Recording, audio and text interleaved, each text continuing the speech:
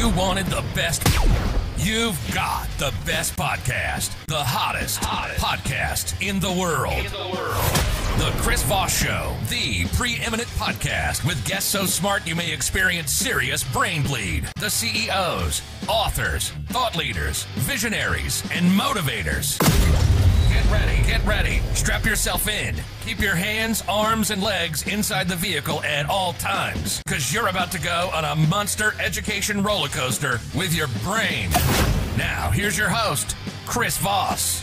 Hi, folks. This is Voss here from the ChrisVossShow.com, the ChrisVossShow.com. Welcome to the big show, my family and friends. Then, ladies and gentlemen, children of all ages, welcome to the greatest show on earth. For 15 years, 2 to 3 times a weekday, we bring you the podcasts of billionaires, CEOs, entrepreneurs, newsmakers, and the hottest authors that come on to talk shop. And we have one today. Who knew? It's showtime, baby. Welcome to the Chris Voss Show Podcast. Family that loves you but doesn't judge you, at least not as harshly as your mother-in-law. You never should have spilled that thing on her carpet. She will never forgive you. Anyway, we have an amazing gentleman on the show, as always.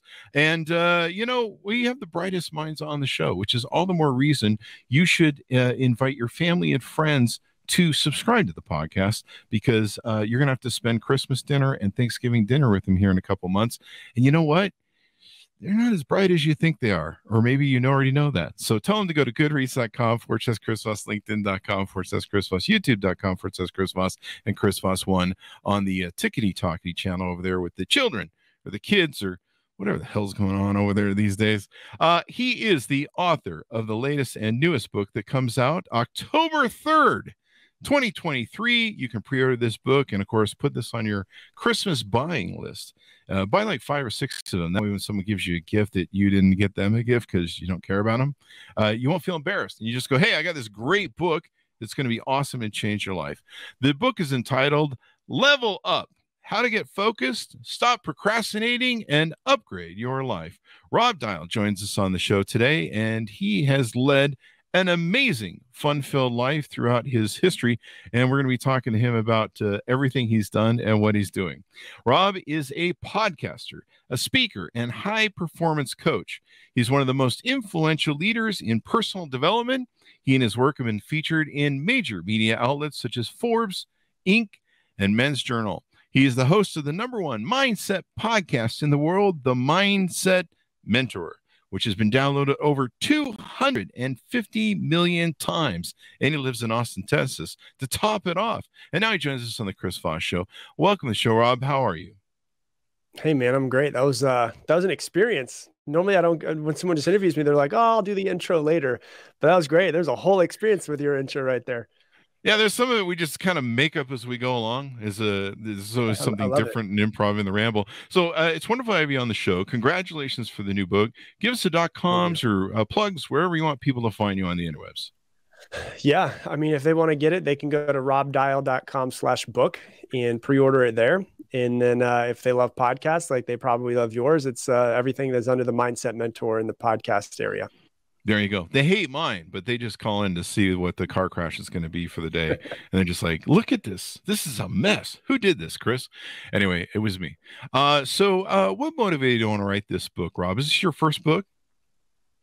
It is. Yeah. I mean, here's the thing. Like, I don't enjoy writing, and writing a book is a labor of love. And it was a 3-year process for me. We were talking right before we started. It was a process that took me 3 years to do. And for me, it was like, the podcast is easy for me because I can sit down, I can come up with ideas, and I can just talk about different things. You know, I put out 4 episodes a week as well. And so it's like, I put them out, and sometimes I talk about anxiety, sometimes I talk about success, money mindset, all of that. But like, I got this feeling in about 2020 where I was like, I want it to be like a step-by-step process where if somebody like picks this thing up, they'll figure out how to work on their life. And I didn't want to write like a self-help book. Like, I don't like being called a motivational speaker. I'm in self-development as the category that I'm in, but a lot of times I think when I read self-development books, there's not like actual tangible stuff that's in it sometimes. Like, it's good, but it's not everything there's a part of us that's a little bit, is this real? Is this backed in science? And so for me, it's like, there's a lot of science that's in here. One of the things I'm proud of is I actually hired neurologists to actually go through and tell me if some of the stuff I was in here was incorrect or correct. And we have literally 8 pages of cited psychological studies to prove all of the stuff that we say inside this book from, start to finish, is true. And it's backed in science. And so we're born with like the most incredible piece of machinery in the world, which is our mind, but we don't know how to use it. And so I want to create a book of like, this is exactly what you need to do to level up your life. There you go. You got the science, as they like to say. The kids say that. No, they don't. Like science to back it up. So there you go. The science of life, the science of leveling up. So you call the book Level Up. What does leveling up mean in your terms, in your thought process? Well, yeah. So it's been a couple different names. One of them was originally like the whole idea of the book is how to take action. Like when I look at the majority of my podcast episodes, it's how to actually trick yourself into taking action. How do you understand your brain to see why it's holding you back? But the reason why we settled on Level Up was because I like to look at life as like a video game where if you play a video game, it'd be really boring to play a video game where it's the exact same level every single time and there's no challenges. And so when I look at my life, I look at my life like a video game, and every challenge that comes in, same way that when you fight, you're on level 1, you go and fight the bad guy, you are going to lose a few times. And eventually when you do get challenged and you do succeed, you go on to the next level, which is a little bit harder, but you get better. And it's a little bit harder and you get better. And so I like to remind myself that when things get really challenging in life, whether it's challenges that is thrown at me by some other force or challenges that I go out and actually seek, every one of those challenges is designed for me to level up and evolve as a human. And so we settled on Level Up because I view life like a video game. And it's like, hey, here's the actual step-by-step process of how to try to master this video game that you're in. There you go. I think of my life as a video game, but I keep having to buy all these damn season passes and these re-rolled, remastered, re-skinned life things. And I don't know, man. My life is kind of like Battlefield 2024. It just really didn't launch well. Right, you don't get to pick the video game you're in. You just know that you're in the video game, Damn it. And I'm stuck in Mario Kart. So give us a hero's journey. Give us a hero's journey. You didn't have to agree with me, Rob. It's like, yeah, you are. You're in Mario Kart. You're not in Call of Duty. You're in Mario Kart. You're just screwed, which is Mario Kart's a classic. Like if there's one video game I want to go back to, it's probably Mario Kart. That one's always good. There you go. There you go. Well, thank you. Thank you. I'll think better of my life now. See, you're already helping me level up here. So give us a hero's journey for you. What was your upbringing? How did you come through life? How did you get to where you are today? Maybe what started the podcast and then helping people with their mindset? Yeah, I'll try to give you a quick journey. So I was raised in Florida. I live in Austin, Texas now, but I was raised in Florida, and my father was an alcoholic when I was a kid. So my parents got divorced when I was 9 years old from him being an alcoholic. He eventually passed away when I was 15 from being an alcoholic. And so a lot of trauma came from that. And we didn't really have any money. My mom applied for food stamps, but couldn't get food stamps because she had a car. And for some reason you can't get food stamps when you have a car. I didn't understand that. But so we were not in a good place. And so therapy was not something that we could go and just buy. And when I discovered in 2019, 2006, I applied to work at a company called Cutco. I sold Cutco knives in people's houses, and literally almost like door to door. And the one thing that they're really, really big on in that company is personal development, hiring coaches, working yourself, reading, going to conferences. And a lot of people don't like that. For me, I saw it as like, oh my God, I could actually improve myself. Like I can almost, not that I think everybody should go to therapy at some point, but I was almost like, oh, I can kind of become my own therapist and start to work on myself. So I was with that company for a while. I got promoted to run my own office in Fort Lauderdale. I ran all of Broward County. I trained over 2,000 sales reps when I was there by the time I was 24. And I was training them how to sell knives, but really what I was doing is I was training them on their mindset, training them on who they were and how to become better. And when I left that company and went into other sales jobs, I just missed teaching people. Like that was the thing I missed the most. And I felt like I had knowledge in my head of things that have helped me improve my life. And I felt kind of obligated to teach it, but I didn't really have a forum to do so. What I did have though, is I did have a computer and I did have this microphone right here because I was a musician. So I had the microphone, and I was in Jason's Deli with my girlfriend at the time, wife now, back in 2015. And I was like, I'm going to start a podcast. And she's like, all right. And podcasts weren't really a big thing back in 2015. It wasn't a way to make money but I was like, wait, there's money in this? Yeah, there's some money in it, right? I feel like I'm obligated to teach the things that have helped me. And the thing I missed was teaching people. And so I started the podcast, and it started growing and growing. And then, it did well for a really long time. And then 2020 hit, and it was just like a hockey stick. And I think I was just in an industry where people would go to iTunes and type in mindset, and they were like, I want to listen to this. And some people like it, and some people didn't like it. And the people who liked it kind of stuck. And it was like a massive growth at that point in time. And now I'm humbled because it's become this huge thing that I didn't think it was going to become, but I have this platform now where I feel humbled that people follow me and they like the stuff that I say, but I also feel very obligated to continue to keep working on myself to give them new things to work on. There you go. Hey, hang on one second. Hey, this guy says I'm supposed to get paid for this crap. Anyway. Yeah. There's a lot of money out there. You're just going to go get it. I want $5. I'm going on union strike like the auto workers. Hi, folks. Chris Voss here with a little station break. Hope you're enjoying the show so far. We'll resume here in a second. I'd like to invite you to come to my coaching, speaking, and training courses website. You can also see our new podcast over there at chrisvossleadershipinstitute.com. Over there, you can find all the different stuff that we do for speaking engagements if you'd like to hire me, training courses that we offer, and coaching for leadership, management, entrepreneurism, podcasting, corporate stuff.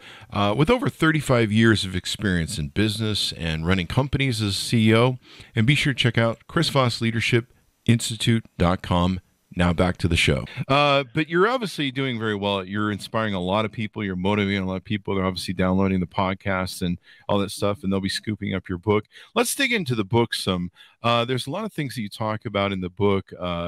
You start out with fear and what holds us back from achieving our goals. Let's delve into that a little bit and give us some teasers, if you would, please. Yeah. So when I was writing like I told you, the original title of the book was Take Action. That's what I wanted to do, was like take action, but taking action doesn't sound really sexy. So leveling up sounds a lot sexier. That's why I settled on that one. And I started breaking down before. I was thinking to myself, before I teach people how to take action, I'm really curious why people don't take action. We should probably talk about that first. So there's 3 parts of the book. Part 1 is why you don't take action. Part 2 is how to take action. Part 3 is how to actually use neuroplasticity and science to change your brain to make taking the action that you want to habitual. And the first thing, when you dive into fears, people usually don't take action because they're afraid of something. And what's really interesting is when you look at fear, you can then take fear, and I try to make things as simple as possible. Like, that's the one thing I try to do as much as I can. When you look at fear, there's 2 different types of fears that I break down. There's primal fears, which means that there is pain, like physical pain or death attached to it. But in 2023, there's not a lot of physical pain or death that's omnipresent like it was for our ancestors. On the other side of that, our amygdala still creates fears in our life. So we go to intellectual fears, which is the fear of judgment, the fear of abandonment, the fear of success, the fear of failure, not being good enough, losing your job. There's all these fears that come from that. And it's really interesting because when you look at intellectual fears, they're not physical. They're not like they're in reality. You know, if you're looking at primal fears, and a primal fear might be like, there's a tiger, that's physically there in your reality. The presence of possible pain or death is physically there in your reality. When you look at intellectual fears, none of them are actually in front of your reality. They're not there. And the biggest thing that really shifted my mindset around fears is I was listening to a spiritual teacher that around the time I was writing this episode, that chapter. And he said something I put inside the book, and he said, most people ask, how do you overcome fear? Because we've identified our fear. That's the first step. And then we go, well, how do I get rid of it? How do we overcome it? And I put in the book, he says, you can't overcome something that doesn't exist. And so we have to realize, like, none of our fears that are actually holding us back intellectually are actually really present in this moment. It's a projection of our mind into the future of thinking of something that might happen. And so it is a projection of this might happen. And so because that might happen, I'm just going to not take any action anyways. And so when you look at the fear of failure, you could really get deep into be like, well, what is failure? What is success? Are all of these things? And you can't physically hold them. They're not tangible in this world, which means if they're not tangible in this world, where are they? They're literally all in our minds. And so what we're doing is we're creating the boogeyman and then fighting the boogeyman our entire day, when in reality, if we turn the lights on, we're like, oh, I'm the only one in this room. And you realize that you're actually the one that's in your own way by creating these fears that don't actually exist in reality. And it's a battle that a lot of people are in. If they can just remove themselves from realizing that those fears, remove themselves from the fear and realize that it's not present right now and it never will be, it makes it a little bit easier to start to work through from there. And that's the first step to it. There you go. It's always good to take the first step. Primal fear with the tigers is just in life or death situations, scenarios. That's what we call Fridays around here. So, yeah, that's it. You got tigers that come around on Fridays. Today is Fridays. You're trying to get there. We go to Vegas. That sounds like sounds like one of those jokes. Who are those two guys in Vegas back in the old days? That was interesting. They were Siegfried and Roy. Siegfried and Roy. Yep. And don't do that, kids. So the identity trial is one of the things you talk about in helping people achieve goals, dealing with their fear. I thought this is pretty interesting. Can you share out some teasers on that? So yeah, fears will hold you back. Another thing that'll hold you back is your identity. And so, like, for instance, we'll make it really easy. I like to talk about physical fitness or health just in general, because it's physical. You can see it, a lot of stuff in your mind you can't see. And so with physical journey, if somebody says, I want to lose 50 pounds, they can want that. But a lot of people have the identity of, well, I've been overweight my entire life. It's impossible. Or, it's just in my genes. I'll never be physically fit because it's in my genes to be overweight. And if my identity is it's never going to happen, why would I ever take the action to try to make it happen? And so we can consciously want something. We all consciously want many things, but your conscious mind is only about 5% of actually what's going on in your head. Your subconscious is 95% of it. So your subconscious is 95% stronger. And with your identity is going to feed into your actions. So whatever actions you do or do not take, your actions are going to feed into your results, and your results are going to feed back into your identity and either strengthen that identity of like, yeah, see, you worked out for a week and you didn't lose any weight, so you might as well just stop. And that feeds back into your identity, either strengthens the identity, or you lose a few pounds and go, oh, wait, maybe I can do this. And it starts to actually test the identity that you have. Because for a lot of us, a lot of people that I find is we think that we are who we are, when in reality, who we are is just a choice that we make every single day.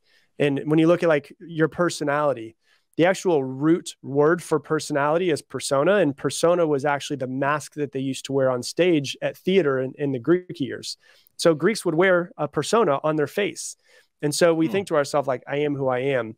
But in reality, that's not true. You can change yourself at any moment. And one of my favorite quotes around that is Alan Watts always said, you're under no obligation to be who you were 5 minutes ago. And so we can look at it and say, to have a fixed mindset and say, hey, this is who I am. This is who I'll always be. And that's my identity. Or we can look and say, hey, I can change myself at any moment. I'm just going to decide to be somebody different today and try that identity on for a day. See how it fits. If we have an identity of I'm shy, you can be shy if you want to. Or you can say, today I'm going to be somebody who's outgoing, and try to start talking to people who are behind you at Starbucks and see if you can get into a conversation. And if you like that identity, keep it. If you don't like that identity, go back to your old one. And you can change it as often as you change your shirt if you really want to. There you go. Now, can I change my identity when the bill collectors call? And I can be like, hey, that Chris Voss, he's not living here anymore, eh? I'm the new guy. Yeah. And I mean, you could, but they're probably still going to hunt you down. You got to move. You probably got to move houses if that's the case. Now, how do I get this new identity to have a social security anyway, whatever, man. It just jokes here, people. Don't do that. I'll get calls from the Social Security division. No, but I love this idea because identity is a major form for us, and people don't realize, sometimes they think, like you said, they're locked into it, and that's what they have, and they have a hard time getting out of it. It kind of boxes them in a way, doesn't it? Oh yeah, and limits their your identity can either be it could be either be freeing for you, or it could be just a construct that you have built. So I always tell people like I'm in a room, and the room is probably, our studio is probably 14 feet by 14 feet. And if you look at it and you're like, okay, well, what could I do in this room? Well, I could transition this room to, I could obviously use it as a studio. I could transition into a living room. I could OnlyFans, turn it into a tiny little theater. Yeah, I could turn it into a tiny little theater if I want to. But if I were to ask myself, like, could I hold the entire Super Bowl in this room? The answer is no. And the reason why is because it's too small. But if I went to the Super Bowl this past year in Glendale, 70, 80,000 people that are there, why can I have the Super Bowl there? Well, it's just larger. And then you say, well, when in that larger place, what could I do? I could have we could watch the Super Bowl. We could have another game. We could have, Garth Brooks come and play inside of that. There's a lot more things you can do the more expansive that a space is.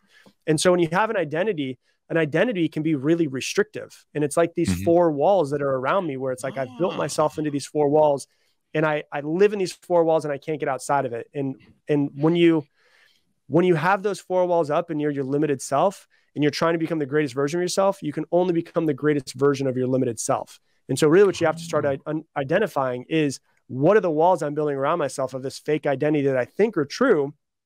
Do I want to stay this way or do I want to change it? And if somebody decides they want to change it, well, then at that point, you really have to figure out what walls you want to take down, what new walls you want to put up, and realize that you're not some little being that is in 14 by 14 walls. You are expansive and can be as expansive as you want to be. That sounds like my belt line. That has never slowed down my belt line. My belt lines must have read your book early on, because it's like, we're going expansive after Taco Tuesday. We're going to expand. We're going to continue to expand forever. It's like the universe, right? Just continues to expand forever.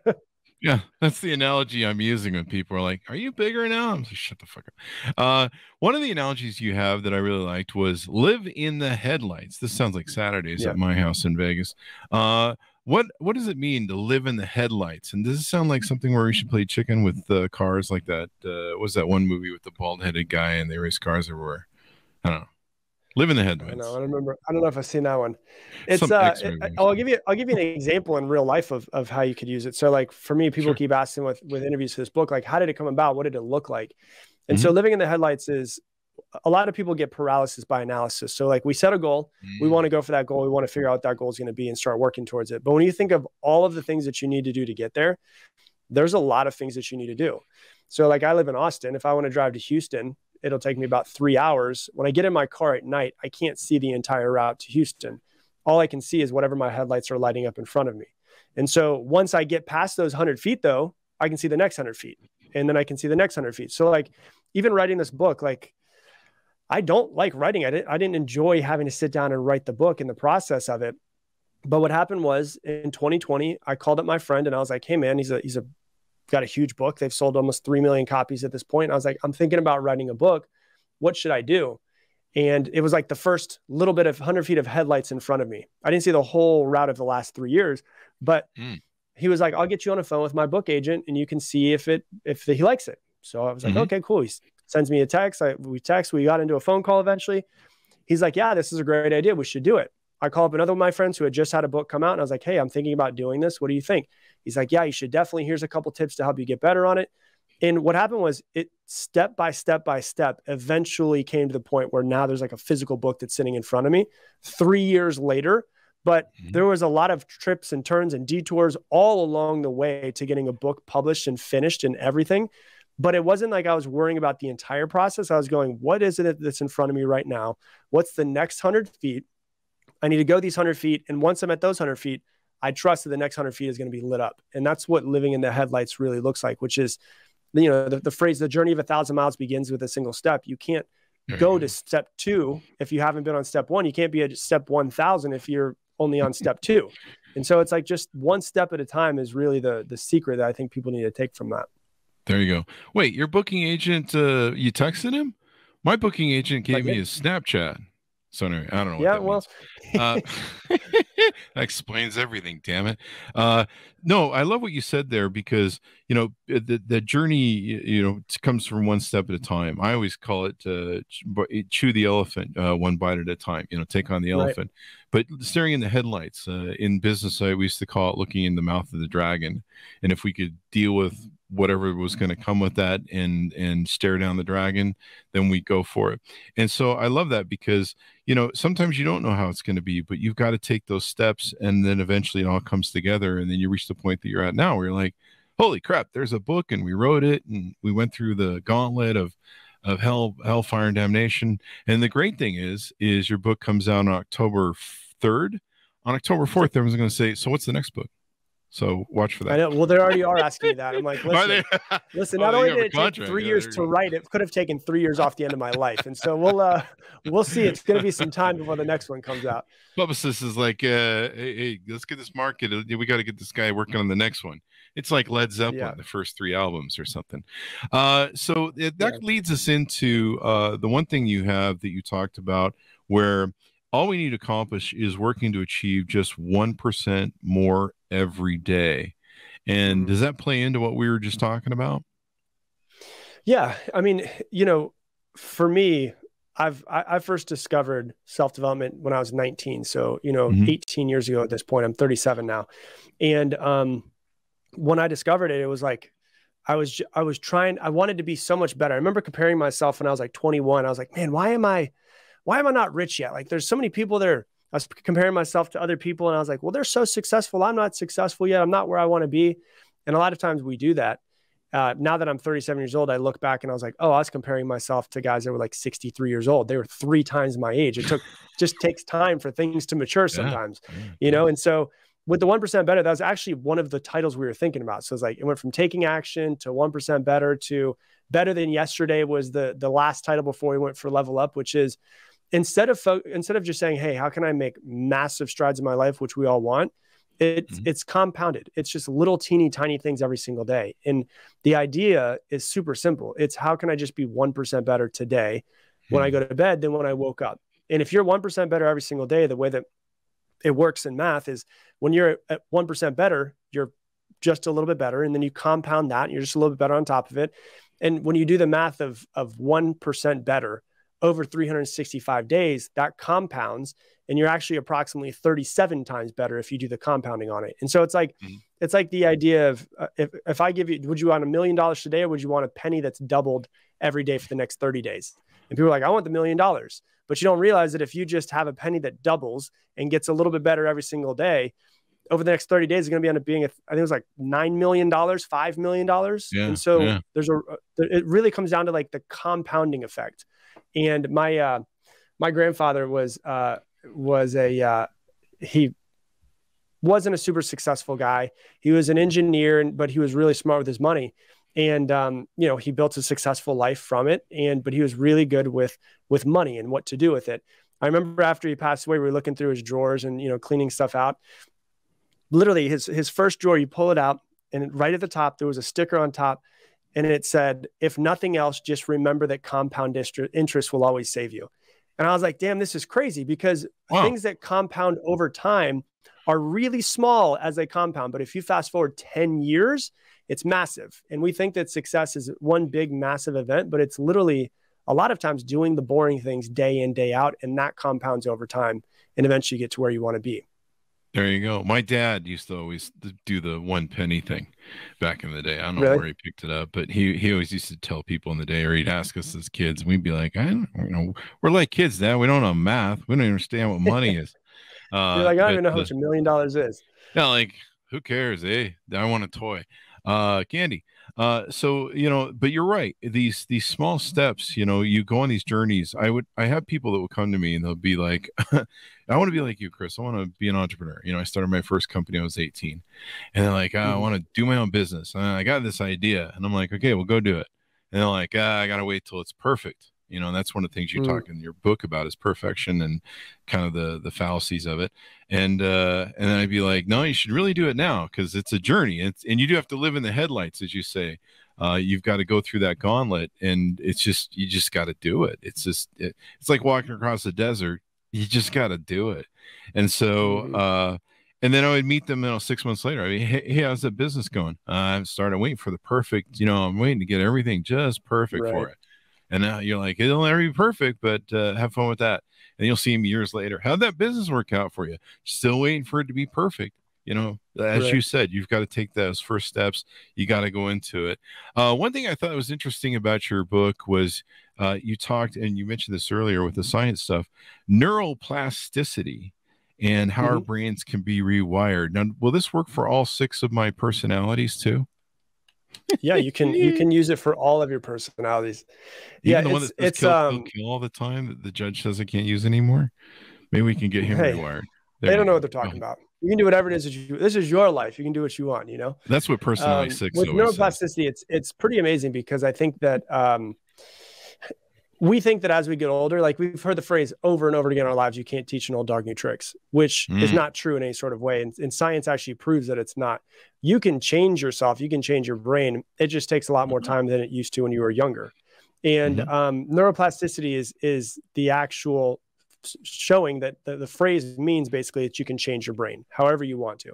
And it's really interesting because there's a lot of science. Like people keep asking me like, what's your favorite chapter? And I'm like, might be this one. It might be because we put so much research into it and figuring all of this out. And there's so many studies that we put into it of people actually changing their brain. And so like, for instance, there's a thing that in order to become a London taxi cab driver, they have to memorize every single street that's in London. And I think it's like 20,000 streets or something like that. Holy crap. And they have to go through this process of memorizing it because they've been doing this since before GPSs. So people they didn't know every single street. And so they did a study on their brain and found out, they did a study right before they became a London taxi cab driver and 3 years after. And they actually found that 3 years later, the spatial recognition parts of their brain that map out areas was larger than it was when they started. And so it actually shows that your brain will change, but it requires a lot of repetition there's two ways to really change your brain. There's like maladaptive plasticity, which means that maladaptive means like an event happens. It's an extremely heightened emotional event. And, like PTSD would be considered maladaptive plasticity. One event happens, your brain is different. It changes. My best friend was in a car accident and he was T-boned years ago. And the next time he got into a car, he was terrified. And it was an immediate thing. It was an immediate shift in his brain and he had to work through it. But that doesn't really happen a whole lot in our lives. The other way to change it is adaptive plasticity, which is continuing to show up every single day. So it's either a huge event or it is consistency of showing up every single day. And there's another study that I have inside of the book talking about people who are really expert pianists. Like they sit down, they play the piano and they're really good at it. And they've actually done studies on their brain and they realized that as you become a quote unquote expert pianist and you can play really well, when they're soloing, you would think, okay, they're soloing. They're not playing something that they played over and over and over again. Their brain is going to require more blood flow in order to do that. What's interesting is they've been able to play so many times that they're actually kind of mentally able to get out of their way, and their brain has less blood flow to the executive function parts of their brain. Because your brain changes there's a three-step process basically of changing your brain. The first way is chemically, the second way is structurally, and the last way is functionally. So chemically is like, if you've ever sat down and like played the piano and you learn a song real quick and you're like, oh, I'm pretty good at it. That's a chemical change, but you can come back tomorrow or in 2 weeks and you're like, oh, damn, I don't remember how to play this anymore. Or you can remember like just parts of it. That's because it was just a chemical short-term change. As you continue to keep doing it over and over again, your brain actually changes structurally, which is what I was talking about with people who are the London taxi cab drivers. The structure of their brain actually starts to change. And then when you go into functionally, which is the example of the blood flow to the pianist brain, the function of their brain will actually start to change. And so we can think, oh, I am the way that I am, and that's our identity, and we can stay that way, and I'll always be this way forever. Or we can go, hey, there's scientific proof that I can change no matter what. And that's through neuroplasticity. It just requires, number one, it takes the self-awareness, it takes intention, and it just takes a lot of effort. And a lot of times people just don't want to show up and put the effort in. There you go. Rob just ruined it for all you lazy people. I'm going to throw his book at you anytime you say to me, I am what I am. Popeye. Or was it Popeye who said that? I don't know. So there you go. Yeah, this is pretty cool. The science of your brain, and it can help people expand their identity. One last thing that I thought was interesting to tease out: dopamine reward systems. Now, how much cocaine is involved in this? Well, I can actually talk about cocaine if you want. So this is also inside the book as well. It's like, it's perfect. It works perfect. So let me talk about dopamine real quick. So a lot of people think that dopamine and serotonin, they usually like put them together. So serotonin dopamine and serotonin are both feel-good chemicals in your brain. Serotonin is more of like a gratitude, feeling good for where you currently are. Dopamine is being motivated. It's an external chemical. It's being motivated to go and do something. And so dopamine, for instance, if you look at it, if you're highly motivated, what they call that in in neuroscience is that is a high dopamine state if you're highly motivated. If you are demotivated today, you are in what's called a low dopamine state. And so when you look at somebody like you just said, like cocaine, for instance, when you do cocaine, you are 250%, your dopamine levels spike 250%. And so the ones that have like the craziest drugs that you think of, like the people that are most motivated to go get it again, guess what type of drug they are? They're high dopamine chemicals that they're really working with there. And so when you look at the dopamine reward system, it's funny because these are the two chapters that are my favorite. I don't know which one's a favorite between the two of them, because it's neuroplasticity and then it goes to dopamine reward system.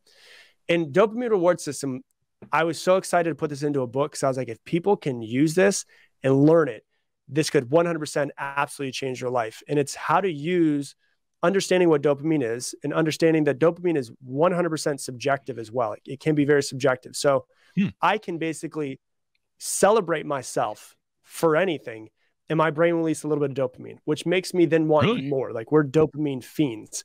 We want more dopamine. And here's what happens is you take dopamine reward systems and you ask yourself, okay, like if I want to, let's go back to the same thing you said before, lose 50 pounds. The way I used to be when I was younger was I will not be happy until I accomplish X. I'll be pissed off. I'll be mad at myself. I won't be happy until I accomplish X. And when I'm happy when I accomplish X is the only time that my brain in that process is letting dopamine into my brain. So it's actually holding back the most important chemical for the motivation. So instead of going, and that's what I call that inside the book, I call a results-based goal. My goal is based off of results, which are important to have. But what you do is you make a results-based goal and then you create action-based goals based off of that. And so an action-based goal could be, so if the results-based goal is I want to lose 50 pounds, the action-based goal is I can celebrate myself when I walk into the gym because I didn't want to be here today. That's going to release dopamine. It's going to want to make me keep going. I can celebrate myself after every single set that I do and allow my brain to release dopamine multiple times, which actually starts to get me addicted to the process of getting to that results-based goal. Like if you look at, I talk about Kobe Bryant inside of the book. Kobe Bryant is known for being somebody who would work out almost every single day since he was in high school at 4 a.m. And his trainer, who also trained Michael Jordan, Tim Grover, said the hardest thing to get Kobe to do was to stop because he was just so driven. And so I don't think he did this on purpose, but there's many times when I was researching him where he would talk about how proud he was of the fact that he was working out, knowing that his competition was sleeping, knowing that he was putting in the work when they weren't.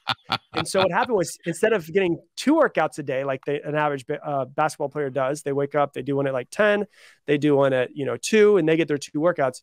He got 3 in. He knew every single day he was going to be 50% better than them. And if you multiply that over 10 years, no one can compete. And so he set up a dopamine reward system, probably unconsciously, of celebrating himself as soon as he gets done with the workout to want to show up for the next workout. And his pride in himself made him release dopamine and then want to show up the next day and to continue to keep doing it. So it's always really important to have goals and to have results-based goals, which is the long-term ones. But after you set those, what's really important is actually the short-term action-based goals. There you go. And like we talked about earlier, doing the short stuff and doing the daily stuff, going to the gym every day. Hey, good job. Hey, going, and you wake up one day and then it's compounded and you've got these great results for your long-term goal, as you mentioned. I like how you've built the book around this gamification mindset, because a lot of people now, they know of gamification, especially if you're a man, you play video games. Everywhere you go, there's gamification. So is gamification probably a good analogy of how you've set up and pitched the book? Yeah. I mean, I think that it's more fun to me. Like I grew up playing sports. It's more fun to just think of everything as a game, right? Like everything is more fun. The whole idea of this being a video game that we're playing, it's like people always talk about, if you look at like Elon Musk talking about like the simulation theory, where it's like, we are humans in this, but maybe we're actually just video game characters in this crazy hyper reality thing that we're in this crazy virtual reality. Maybe that's true. Maybe that's not. I don't know. I'm not smart enough to know those things, but I like to make everything into a game because it makes it more fun. It makes it more fun to have a win or lose. It makes it more fun to be able to celebrate yourself for showing up. And BJ Fogg, who I talk about in the book, he wrote a book called Tiny Habits. And he's like, you can basically gamify any of this stuff. And he says there's the way that you can do it that's very easy is you can take your habits that you currently have that are normal habits, and you can take the habit that you want and put it on the back end of that. And it's called habit stacking. So you take an old habit, you put your new habit on top of it, and you do them at the same time. So like, for instance, let's say somebody wants to start doing 100 push-ups a day, right? And they're like, I'm going to go do 100 push-ups a day. You could force yourself to schedule it and figure out where you want to put it in your day. Or you could take something that's already a habit and you could put it on the back end of it. So for instance, hopefully everybody who's listening to this brush their teeth in the morning and the evening. So you could say, when I brush my teeth, I'll do 50 push-ups. And so in the morning, when I brush my teeth, I do 50 push-ups. In the evening, when I brush my teeth, I do 50 push-ups. Boom, I just got 100 push-ups done, which is my habit that I was working for, can actually be accomplished without having to schedule new time to do it. And then at the end of it, the thing he talks about is the important part is celebrating yourself. And it sounds, I get it. It sounds like for someone who's like a hard worker and analytical, it sounds corny to be like, yay, I did it. Good job, Rob. Like that seems real corny, but actually like just sitting there and feeling pride and doing the thing that you didn't want to do or taking yourself one step closer is just a way to set up a dopamine reward system to make yourself want to show up and do it again tomorrow. There you go. You should sell a controller with the book, like a little game controller. Yeah, I should, right? I don't know. People don't seem to like controllers after that whole Titanic thing that happened and the guy. Oh yeah, that didn't work. Yeah, it's probably a bad idea, But the controller, I can be like, hey, hit that neuroplasticity button, and then all that good stuff. So there you go. Final thoughts as we go out. I'll leave it to you, Rob. Pitch the book and all that good stuff. Yeah, I mean, as far as the book goes, if it's not a self-development book, it is like a step-by-step manual for how to get yourself from where you are now to where you want to go. And so if anybody wants to buy it, it's Level Up. It's everywhere you can buy a book. What's cool about it is it's on pre-sale right now, and it's already hit #1 in psychology, neurobiology. It's hit #1 in entrepreneurship, business, and education as well. And so it's already out there. It's doing pretty well. I'm proud of it for what it's done.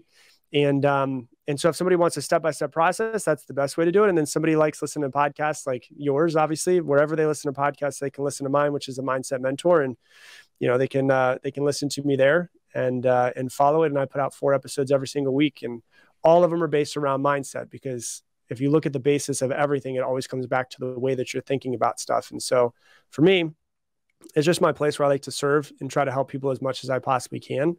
And it's been a journey. It's been a beautiful thing. And I'm 1,400 podcast episodes in, which I think we're right about the same. You think you're right about 1,400 as well? Yeah. And so we got a lot. And what's funny about that too, is I had a lady come up to me the other day, and I was at an event. She came up to me and she's like, hey, I follow your podcast, and I just started a podcast like a week ago. She's like, what's the biggest tip you can give me? Because she's like, I heard yours is one of the top 100 in the world. How do I get to one of the top 100 in the world? I said, here's what I want you to do. You ready? For the next 8 years, I want you to put out 4 episodes a week. And then I want you to talk to me, because people always want like the secret sauce, right? And it's like, I'm sure you, Chris, are better now than you were in the very first episode. Like I listened to my very first episode and I kind of cringe a little bit sometimes for it, but it's like, you only get better from actually doing the thing. Everybody wants like the secret sauce, and how do I get myself to do it? I'm like, just put in the work. That's what you have to do. And so that's what the podcast has been for me. Put in that 1% every day. Just like that's right. Like you're saying, as 80% of podcasts fail by episode 7 because people give up, and that's actually what's funny. You're the only other person that's told me that statistic. I actually, when I started my podcast, I had heard that most people give up by episode 7, and so when I started the podcast, I recorded 14 before I put it out, because I said, I'll try 14. If it works, it works. But at least I did double what the average person did, and if it doesn't work, it doesn't work. And it started getting movement, and I was like, okay, I guess I'm going to keep doing this thing. Good job. The other 20% that survive, 80% of the 20% will die by episode 20 to 25, especially if it doesn't have its own .com. So, I've had people come up to me and they're like, I'm a top 2% podcaster. I'm like, how many podcasts do you have? 100? How many downloads do you have per, like 200? Per episode? and I'm like, that's because 97% of this business is like zombie podcasts. So good advice. There's like 2 million podcasts, and I think there's like 200,000 are actually still doing it. So it's like 90% are already gone. They're already dead. Yeah. They're just happen to still live on iTunes because nobody deleted them, you know? Yeah. I got it on authority that Anchor has like 500,000 dead zombie podcasts on it. They're just Really? abandoned. Yeah. They're just abandoned carts. They're just running around there, doing nothing. I call them zombie podcasts. So there you go.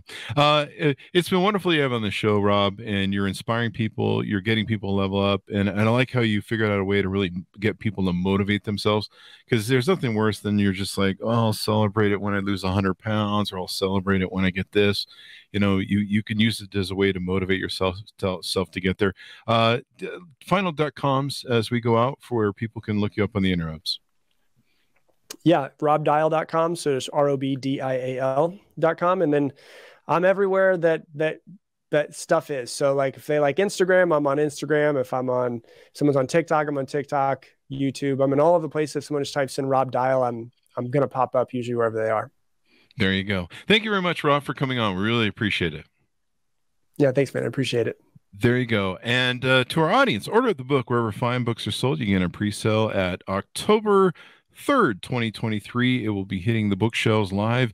Level Up, How to Get Focused, Stop Procrastinating, and Upgrade Your Life by Rob Dial. Get it while the book's coming hot off the shelves. And order up spares for Christmas. It's always good to have this gift to give away. Thanks to our audience for tuning in. We love you. We couldn't do it without you. Go to goodreads.com/Chris Voss, youtube.com/Chris Voss, linkedin.com/Chris Voss, TikTok, Chris Voss1. Thanks for tuning in. Be good to each other. Stay safe. And we'll see you guys next time.